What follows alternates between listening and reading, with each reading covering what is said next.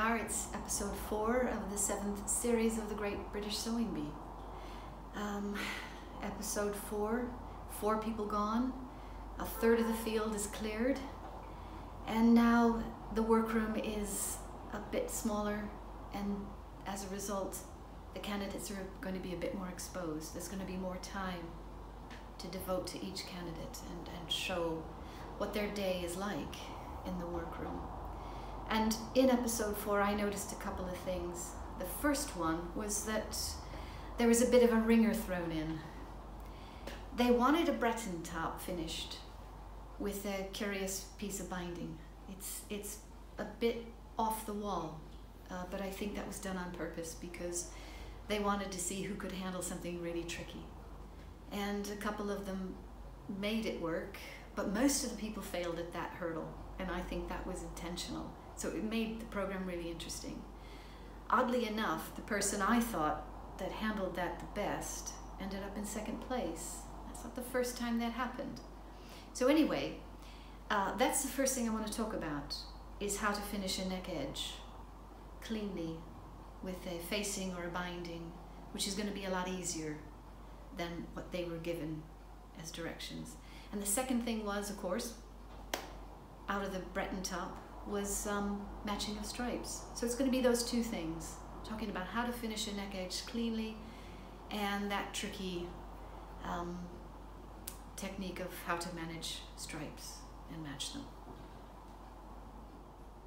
I'm going to show you 2 different options for finishing a neckline with a facing. For the first option, I've reinforced the curved section by applying a strip of fusible stabilizer to the wrong side of the fabric. To face the neckline and finish the raw edge, I've cut a bias strip from cotton poplin cloth. The bias strip is 1 1/4 inches wide. To prepare the strip, a chalk line is drawn in the exact middle, or at 5/8 of an inch along.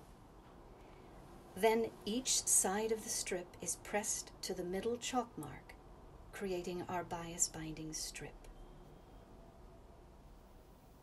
Next, open out one of the folds and place the raw edge of the binding even with the raw edge of your neckline.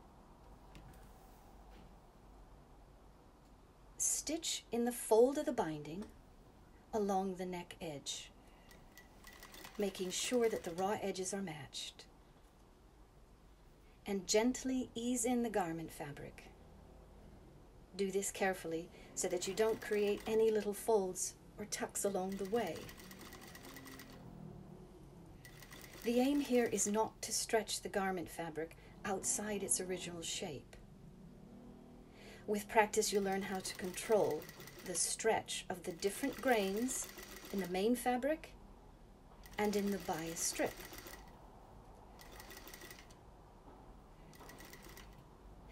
Now notice how you can turn the bias binding along the curved section and see the little waves that will appear. You need to ease these in gently as well.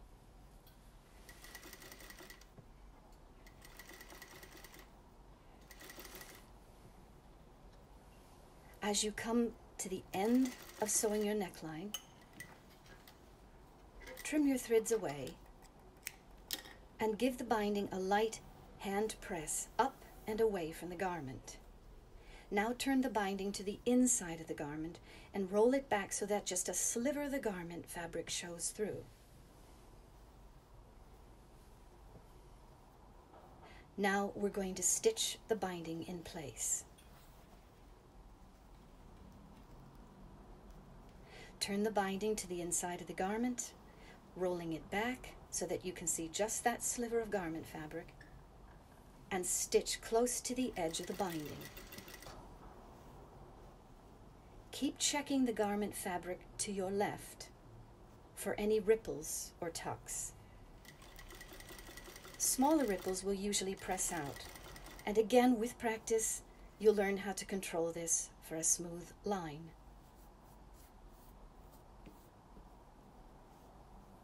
So keep to the edge of that bias binding. Try to get it about 1/16 of an inch away. and continue to check all along the way. Here you're sewing on the straight, so you're not going to get as many ripples. But as you turn the corner, you have to be a little more careful.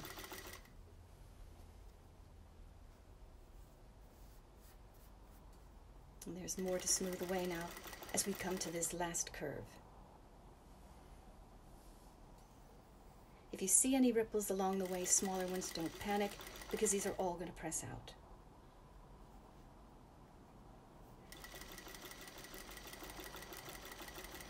Now you've come to the edge of your neckline here.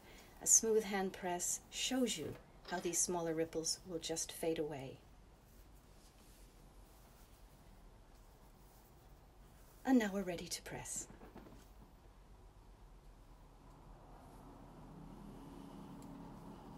With your steam iron, apply the steam lightly and keep your iron moving with upward scallop motions. And repeat this until all the ripples are smoothed out. And you can see the difference of that small line of ripples all along the neck edge that are now completely smoothed out.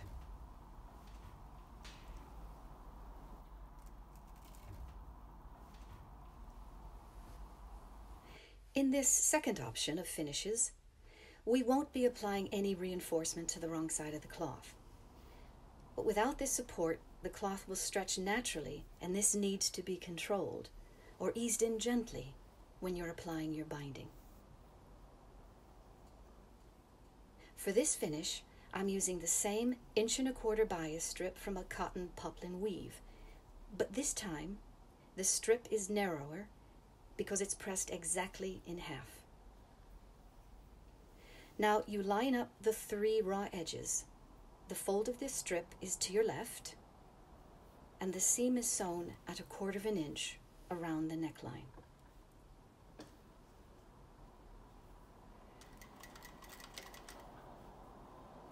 Now you'll notice that this strip is narrower than in the first example. This smaller strip is easier to control, and in general, the smaller the binding or the smaller the facing, the easier it is to maneuver into a smooth finish. Now we're coming right around this last curve, and you can see to the left the fabric that needs to be eased in.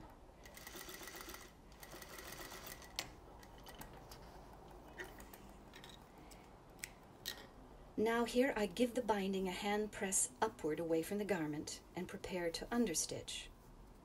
You might remember from one of my earlier videos, the understitch anchors all layers of the seam together so that the facing stays cleanly on the inside of the garment and won't roll to the outside. Check that all 3 layers of the fabric are underneath the facing and stitch them together close to the seam, and try to maintain that 1/16 inch or less. And the hand press you did earlier does help set this up for you, but you can also steam press it into place before you understitch. So just keep checking that all the layers are together under the facing, and keep smoothing the left side of the garment out of the way and along the way as you finish this understitch. And now we're going to check the underside to make sure that we've caught in all 3 of those layers of that seam and they're all anchored neatly. And now you roll the facing to the inside as before, so that a very small amount of the garment fabric shows through. And just like the first example, the facing is now stitched into place from the wrong side. Stitch close to the edge of the facing and continuously check the garment fabric so that it's lying flat and there are no puckers or creases along the way. And here again you can see it's much easier when we have a straight section than it is when we're trying to deal with a curved section. And once again, as we enter into this curved section, you can see that there's more fabric now to the left that needs to be, there we go, just eased in, right there, underneath our facing. And now we can check both sides of this finished edge, and we're ready to give this a light press.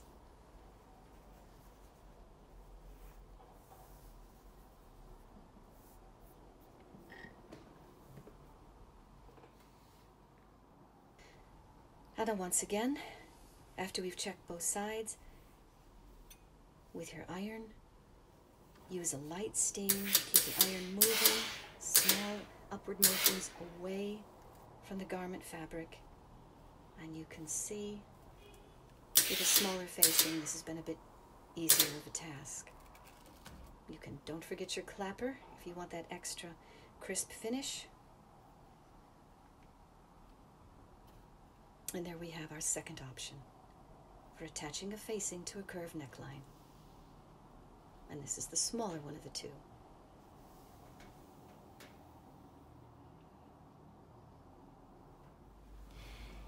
In previous episodes, we discussed matching patterns, florals and checks and more complicated patterns. But in this episode 4, we looked at the Breton top, and the stripes were quite exposed. So we're going to look at that, and I've put together just a set of things that might be helpful to meet the challenges of matching those stripes in particular. Managing stripes can be really tricky and time-consuming to set up. So I want to share with you my 5 tips to help make things more manageable when you're matching stripes. Tip number 1 is practice. Get some scraps of striped fabric and try to find different weaves like woven cottons and jersey knits. Find some wider stripes. Find some narrower stripes. Find some even and uneven stripes. Cut each fabric into small squares of about 5 to 6 inches. Then match the stripes right sides together and do this just by eye. Don't use any pins, no tapes, or any markings. Just use your eyes. Go slowly and get the feel of your machine as it passes over each stripe. And when you finish the square, open up the 2 layers along the seam and see how you've done. Try the same pattern again and see how you might improve, making any adjustments just by eye. Now that's tip number 1, practice. Now here's the other 4. I'm using small squares of thin jersey knit, and you can see here just how unstable the cut edges are, with a tendency to roll in quite a bit. So I've pinned them back. Now to match these stripes in a seam, I'm using a 1/2 inch seam allowance, and I'm marking through each of the dark stripes with a sharp white chalk on the wrong side of the cloth. I've already marked the right side of the cloth in the piece underneath. Now, put a pin through the chalk mark at the edge of each stripe and pass the pin through to the other side of the fabric underneath at the same place, top of the stripe. Pin the 2 intersections together and repeat this at every stripe or every 2 or 3, whatever you're comfortable with. Now sew the seam along the chalk mark and see how you've done. Tip 3 is to hand baste the main seams of your garment ahead of time. Use your needle in the same way as you used your pins in tip number 2, by matching both layers of fabric through the chalk mark and just putting in a small hand stitch. And do this at whatever frequency is comfortable for you.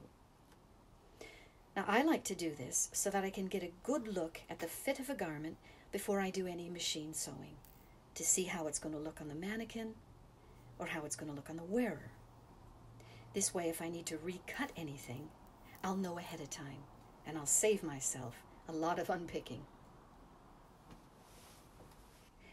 Tip number 4 is used on woven cloths and is set up by eye. Because the presser foot moves the top layer of fabric over the bottom layer, there is a slight shift that occurs unless you ease in the top layer. Once you get used to the way your fabric behaves, you can set the pattern on the top layer slightly ahead of that second layer underneath. So when the seam is sewn, that slight shift in the top layer will line up the patterns to match naturally. Tip number 5 is to use a walking foot. This foot mimics the action of lifting the needle to move the fabric along so that the foot steps over the layers of fabric instead of sliding over them, when the top layer can sometimes stretch over the bottom layer. The walking foot prevents this displacement and helps to sew all layers together evenly. I hope you found these things helpful, how to finish a neck edge and how to gain a little bit of advantage when you want to cut down on time when you're matching stripes. And now we look forward to the halfway point to the Great British Sewing Bee, episode 5. And I'm going to be really interested in this because it's about children's wear. And I like this particular genre of design because it's not about miniaturizing the adult patterns that we're all used to working with. This is a whole different set of proportions altogether. So you have to start with a new set of measurements. It's not about grading or anything like that. It's about starting from a whole new point. And that's a much smaller figure with different proportions. So really interested.